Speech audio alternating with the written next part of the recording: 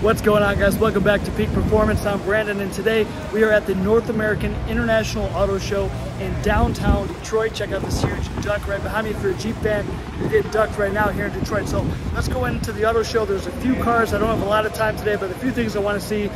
Mainly going to be the new S650 Mustang, and also there's a Purple Rain Jeep Wrangler that I like to see in person.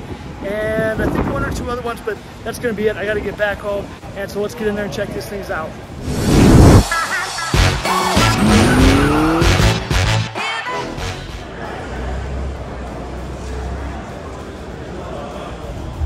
All right, guys, so just walking into the auto show, and perfect. We are right at the Ford booth to go see the Mustang, which is what I'm mainly here to see. I watched the reveal last night at 8 o'clock. And my first impressions are, I dig it. It's not much different than the S650, but I saw a lot of Camaro cues, which is not a bad thing. The current generation Camaro, I like it a lot. And I think I see, it might be a current car, but let's make our way over there and check it out. Holy shit, you guys, check this out. So this is the new 2023 Raptor R, and this baby is pumping out 700 horsepower, 640 pound-feet, pretty badass. And then we come over here to this awesome Mustang. Check this thing out. Love the color on this thing. All right, so it looks like we just missed a little blurb.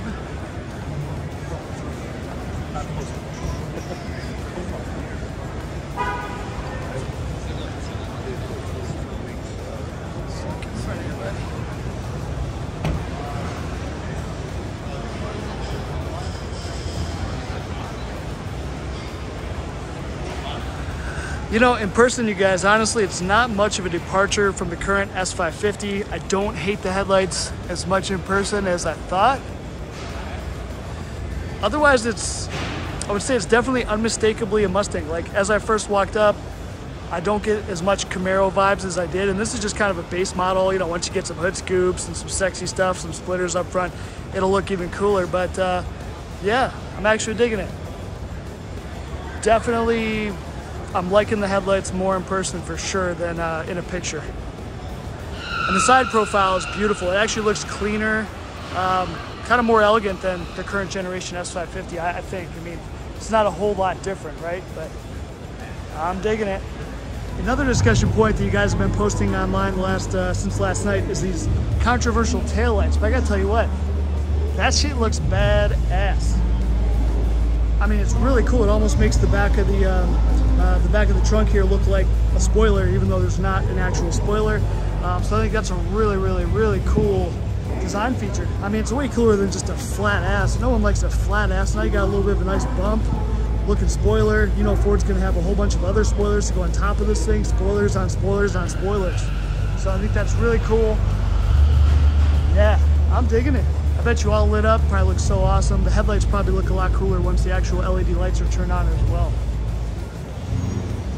Otherwise, not a whole lot of difference. Like, looking from the car here back, just from here to here, it's basically current generation, and then boom, you just got a cooler rear end, and you got a little bit different front end. I mean, I like it.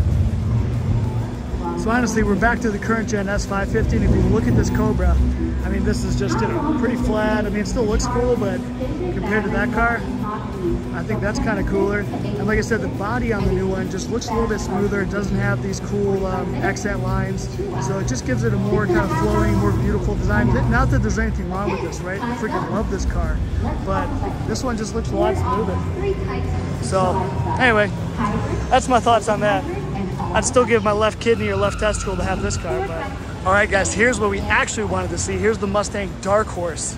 So again, look at these crazy ass taillights. They do got the wing on the wing on the wing, which, I mean, it's awesome, okay? This car is not understated at all, right? It's kind of ridiculous, but ridiculous in an awesome way. So with the badass wheels, the wing, I mean, I think they're gonna sell a ton of these things. Every young kid's gonna want one. Every middle-aged dude with a crisis is gonna buy one. So it's pretty awesome. Let's go around to the front though.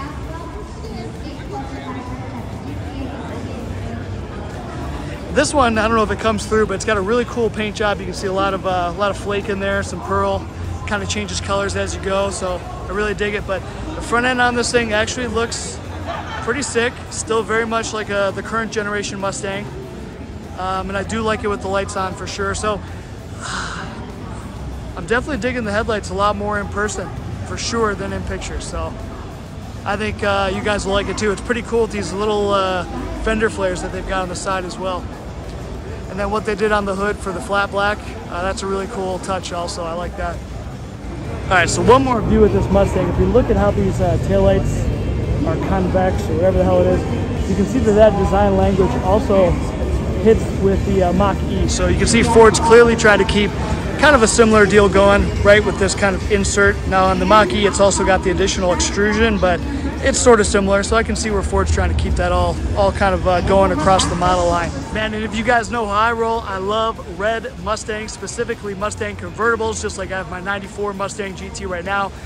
So if I was gonna order something, this could possibly be what I would like to order. The wheels on this one are really cool. That's a very unique, very different wheel. So liking that a lot. And again, I am digging the freaking rear end. I mean, I don't like boring, plain stuff, right? So this is a pretty radical departure. No other car has kind of a cool rear end like that. So I'm really digging it.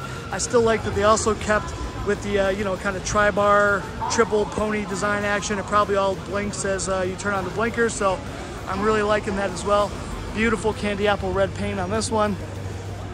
And the interior, which for me in the current generation car of the Mustang, I haven't liked it too much. This I'm actually digging. So with the whole driver-centric display, that looks pretty badass. And I'm digging how the bottom of the wheel's flat. That's really cool. So I'm really liking this one, especially with the red accents on this particular combo. It looks pretty sweet. Let's check out how the front end looks. Pretty nice, guys. Loving it. Y'all check this out. I'm in this badass green GT500 Cobra, Shelby Cobra. Dang, this thing is, woo! That's nice. These seats that are in here too, boy, dang. You know, having had a few Hellcats this year, Challenger Hellcats, I definitely like the visibility. I like the seating position in this car versus like the Challenger. It's definitely a little bit smaller, but the seats are great. The visibility is I like how this is kind of a more upright windshield, I feel like. So big fan of the Mustang. Not a big fan of the freaking interior though. This whole display Ford uses, the gauges in this car suck. Not a fan of it, but I think they're gonna fix that, it looks like, in the next generation with that nice whole big screen they got on there. Now, if you guys haven't been to the Detroit Auto Show, one of the cool things is if you work in the industry and you come for Industry Day or the actual press day, you get to sit in a lot of cars that you probably can't sit in, like you just saw me a minute ago in that GT500, and then here they've got a Mach 1 that's like doesn't even have its for sale price, so I'm not sure if this is actually going to be available to the public or not, but I'm sure this will be locked up during the actual consumer event. But I can go ahead and sit in here right now, so this is pretty cool if you're in the industry, if you're in Detroit. It's 75 bucks to get in, but it's worthwhile because you do get access to a lot of cars that you wouldn't normally, and also like during consumer days, for example, this car might be ringed off where you can't even touch it, so they don't do that on the industry days. So a dude from Ford is actually behind me doing an interview for a local radio station, and he is saying that the new Dark Horse model will replace the Mach 1, and they are targeting for that 5-liter Coyote V8 to make 500 horsepower naturally aspirated. And he was quick to point out that the Gen 5 GT500 made only 500 horsepower supercharged, where this thing's going to make it naturally aspirated. So obviously things are, you know, going up. I mean, heck, we think back, guys, to 1994, 28 years ago. My Mustang GT, for example, 5-liter V8, naturally aspirated, 215 horsepower, which it was sad back then. It's still even more sad now. All right, so while we're right over here, I'm gonna have a look at this Silverado RST. So I'm a big fan of this thing. I'm a big fan of the Hummer. The Hummer's badass. It's just super freaking expensive. And this shares the same platform as the Hummer. Front end looks awesome, loving it. So I'm a really big fan of this, especially in this blue color. 660 horsepower maximum, 400-mile range. So this thing's pretty badass. All right, so we're making our way over to GM. Here is GM's new electric Blazer. So Blazer is one of GM's best-selling vehicles. So they're making a big bet that people will want to buy this. I think it's a really, really, really nice-looking vehicle. I mean, look at this thing. It looks badass, looks cool. You know, if you're a soccer mom, you need something to haul the kids around, the family around. This is really cool. So I think that this will sell pretty well. Let's see maybe how much this baby costs. We don't know, but up to 320 mile range. I mean, on the SS model, under 4 seconds, so that's badass. Oh, 45K. So, all right, starting at 45K, probably going to be 60K though, plus maybe with you know, full options, full horsepower, 60, 70,000 is my guess, but pretty nice looking. Red interior on this one too, which is really cool. All right, for all my GM fans, here is the first look at a Z06 in person, at least for me. And you know, it's badass. Been seeing it a lot on YouTube for the last year and teased by pictures and videos. I've even seen a whole bunch from where I live. I live right by the GM proving ground, so I see a lot of these guys driving around. But the carbon fiber wheels look absolutely sick. So, big fan of that. Man, they really make these things just shine and pop under the lights, huh? All right, so our friends at Lincoln have a few wild ass concepts that they got. Look at these doors. Forget Lambo doors. What would you call those? The broom doors. I don't know. Probably can't tell on camera, but this car is enormous. Super wide, super low, super long. And then they got this other cool concept here. Really, really wild looking, cool wheels, flat paint, LED lights everywhere. So obviously electric, and you have a skateboard platform, so the interior could be reconfigurable, all that cool stuff. But pretty cool. Look, even the A-pillar here is clear. Here's a sneak peek of the new Cadillac Lyriq too. So what they've done with these lights and this kind of whole grille, that's kind of cool. Kind of gives the illusion that it actually has a grille, like either the chrome or like shiny bits, but it's just basically a flat piece with lights. So that's kind of cool. But I mean, it looks a lot like other Cadillacs, whole brand. You know, it's not radical, nothing crazy, but that's probably what people want, right? They want to have something that looks nice, looks cool, is electric, but you know, maybe doesn't draw a ton of attention. And then this over here, I think is the CT6 Blackwing, I think, because that's the LT4 right there, 668 horsepower. And what else we got? Oh, Escalade V, boy. Damn, this has got the LT4. Let's go check this out.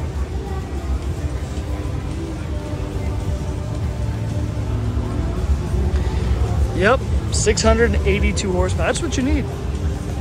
You need an LT4 powered Escalade, because why not?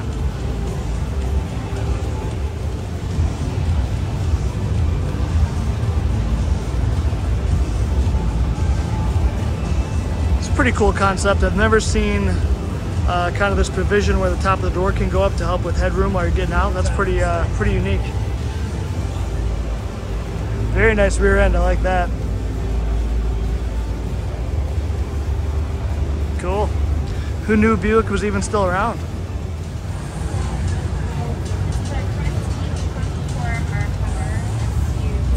It's a pretty big trunk.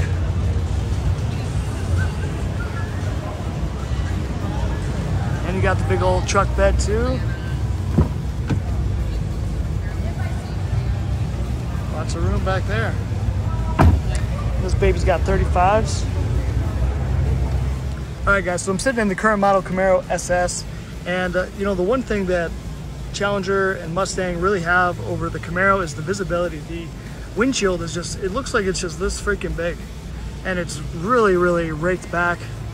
So I would say out of those three pony cars, this definitely has the worst visibility outwards. It's just, feels really cramped. Seats feel good. I mean, steering wheel's nice. Shifter's pretty awesome. You know, it's, all that stuff's good. I still don't like the interior, the gauges, all that packaging. It's not great, but yeah, definitely I like the Mustang the most. You know, especially after having owned a few Challengers. I mean, Challenger's comfy. It's a good, definitely a good car, but I like the Mustang a little bit more. It feels a little bit more sporty, feels a little bit smaller. This thing feels like the hood just goes out forever because you kind of can't really see it too much. But definitely a small windshield on this. All right, so they've got a 70th anniversary Corvette right here, and I have not sat in the latest generation Corvette, so I don't even know how to get into it. Okay, you push that. Let's check this thing out. Oh yeah, boy.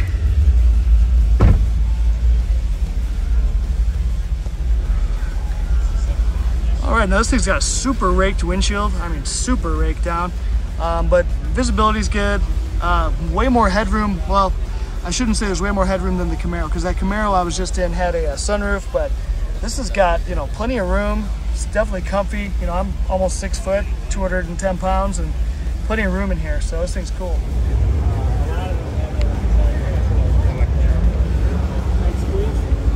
Nice metallic paint on this one.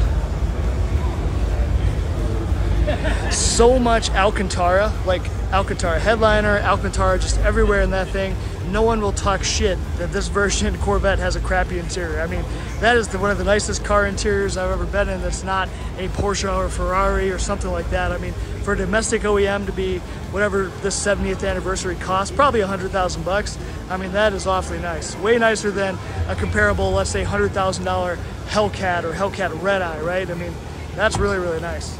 Now I don't have time to wait in line, but this is part of the Ford booth, the Ford exhibit. They're actually letting you take some rides around. So look at this, they got Broncos and stuff that you can actually take over this thing. And I don't know if the camera picks it up, but that is 30 feet high. So that would actually be, look at how small this thing looks compared to this big ass ramp. So that would actually be a pretty cool departure to go up to. Probably pretty sketchy, pretty scary feeling. So that's really cool they're letting people do that. Now, some of you guys might hate this, some of you are gonna love it. I personally love it. I think this is the future. For a lot of stuff, this is badass. Gives us more options as car guys, and for more performance, check out this electrified El Camino, baby. So this is done by Lincolnfelter, which is local here in Detroit, those guys. And they'll probably give us some specs. Oh, it's really small. So it's backed by a 4L60. I'm sure it's got 600 plus horsepower, but look at how cool that is. Roll up to your local car show with that, people won't even know what to think. All right, so it looks like we got Ram doing the same thing, giving people some ride-alongs and getting a chance to kind of experience the trucks actually moving. So I think that's really cool versus all the other auto shows I've been to. And I've been to dozens and dozens of car shows. I've been coming here since I was like 5 years old, and I've almost not missed any.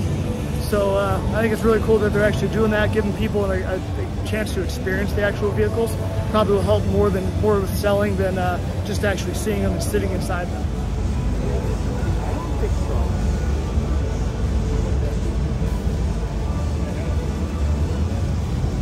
No, this is not even. Concept design revolutionized the scope of EV by offering.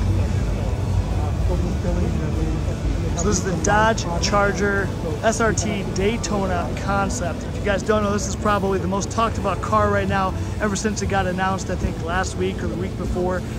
But Dodge, aka Stellantis, is thinking about getting rid of the Hemi motors found in the supercharged Hemis found in the Hellcats and maybe going all electric. We'll see what happens, but you know, they got the fake exhaust noise. You can check that all out, but in person, the design's cool. The car looks really nice. Again, it's a concept though, so I think once we get to production, we probably wouldn't see some of these things, which to me look more like the concept car, the thin glass, the thin pillar surrounds. The wheels might change and stuff, but the rear end's cool. This whole big swooping area of the body, this big wide rear haunch, I think looks really cool. I'm sure that'll stick. I think the logo's badass too, and the interior looks sick, so hopefully they can do that. Because knowing Dodge, whatever they do, it's going to stay the same for the next 15 years. Just like the current platform goes back to 2008 or whatever, right? So, but yeah, it looks really good. The front end thing is really cool too. With that whole kind of front wing deal. I mean, that's really wild. Kind of cool. All right, and the final thing I came to see, the new purple rain color for Jeep Wranglers. And it looks a lot different in person for the better. To me, this looks a lot, like right now, there's not a lot of crazy sunlight, so it's a pretty dark purple.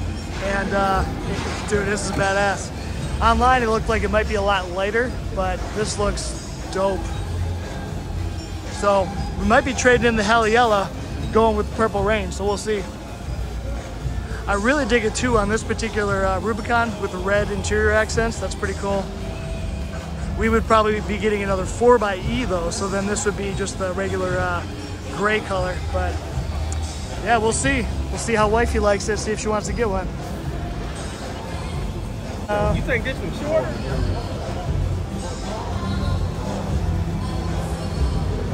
So it's hard to tell without sunlight, but there is some metallic flake in there. And I'm sure it's got some pearlescent so that it flip-flops a little bit, but I do dig it. Digging it. And we got Jeep over here doing the same thing, giving some rides. They've got also a very large little ramp to go up on, which is really cool. Gotta love this color. Forget the name of it offhand, but it's pretty cool, pretty wild. If you get a Jeep Wrangler, you gotta get some cool ass color. Don't get black. Don't get the freaking primer looking color, okay? You gotta get something fun. All right, guys, so that's my experience at 2022 North American International Auto Show. Again, that's just kind of some of the highlights. There's a few more things to see. There's a whole electrification area with some wireless charging and a few other kind of cool things. There's stuff like this where you can see some kind of cool sports cars and local high-end autos for sale. There's some Ferraris and stuff over there to check out. But for me, I just wanted to see those 3 or 4 cars, so I just want to take you guys along with me. So again, like, share, subscribe, all that good stuff that helps the channel. We'll catch you guys on the next one. Take care.